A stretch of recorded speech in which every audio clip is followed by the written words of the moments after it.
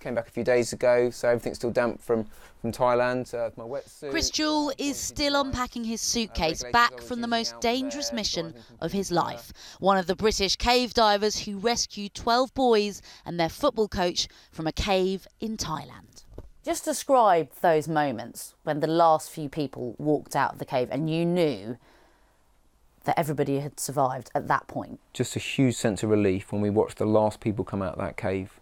Absolutely huge sense of relief that we'd done it. Very sad that one person lost their lives, but so thankful that no one else did and that we managed to get those 12 boys and their coach out. And this is an unprecedented operation. Just how proud did you feel, or do you feel now? I think at the time there's still a sense of disbelief. We'd tried a strategy that had never been attempted before. As you say, unprecedented situation, unprecedented rescue scenario, I suppose. We were still had a sense of disbelief that it had worked and we'd managed to do our bit. And tremendously proud of everybody who played a really important part in this rescue. It was a big international team effort and I felt very privileged to be part of that team. Do you feel comfortable being called a hero? No, and I think myself and my other fellow divers, we have a set of skills that we've learnt and acquired over many years doing cave diving as a hobby, and we were just in the right place to be able to use those skills to help play our part in this big rescue operation. This is the moment rescue teams found the boys alive. How many of you? 13? Brilliant. A mission so challenging, former Thai Navy SEAL Suman Kunan lost his life. The team had also feared some of the boys wouldn't make it out alive. We knew our plan was extremely risky. We knew there was a chance that it wouldn't have 100% success rate, yeah. The boys were extremely brave. They did everything right in order to make it possible for us to rescue them, both from when they were first trapped in the cave, conserving their lights for the 9 days until they were found, right the way through to how they acted when we started the operation. I never saw a whimper or a tear in an eye. They were extremely calm, very brave and really strong, determined young men. What was it like when the team first got news that they were alive and that you'd found them?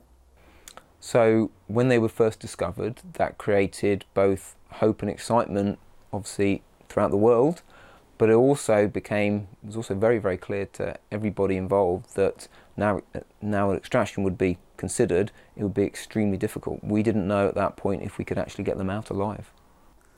And was that frightening for you? Were you kind of worried about how that process was going to unfold? We knew that any attempt that we would make would have a probability of not total success. We had a probability of losing one of the boys ultimately. And there was some pressure on us, obviously, because of that. As they carried the first few boys to safety, hope returned. That must have been an incredible feeling. There was a sense of euphoria mixed very heavily with a sense of the fact that we were going to have to do this again. Not just once, but twice more. We would have to go through the entire stressful process from start to finish at least 2 more occasions, and the diving wasn't going to get any easier. But when rescuing one of the last boys for an agonising few minutes, Chris lost his way. So you were in the pitch black, holding one of the boys. Not knowing where you were going. Yeah, so at this point I hadn't moved and I knew the dive line couldn't be far away, but I couldn't find it. What was going through your head? So I deliberately tried to slow my breathing down, tried to stay exactly where I was, stay stationary, deploying a strategy of looking for the line and then ultimately finding this electrical cable. So was it a relief at that point? Once I realised where I was, it was a relief.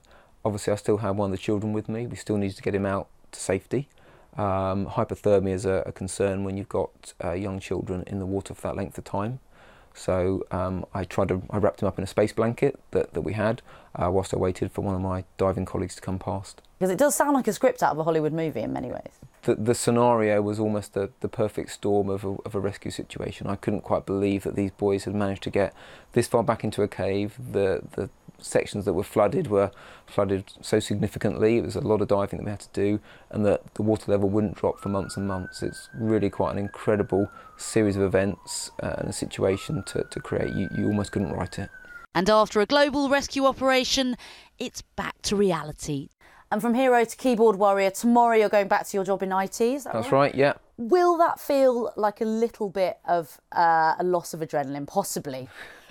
No, I think it'll be a welcome relief to go back to work, to talk about software and go back to my job, see my colleagues. And yeah, it'd be nice to be back in the office. Will it be as exciting? No, but that's probably a good thing.